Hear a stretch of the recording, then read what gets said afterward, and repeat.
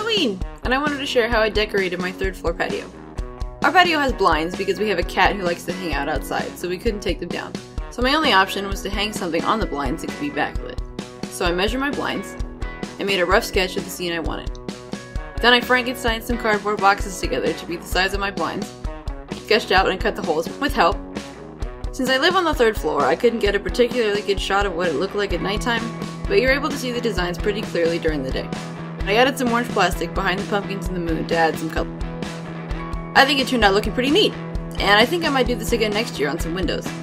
Hope everyone has a safe and treat-filled Halloween. See you in the next video. Bye!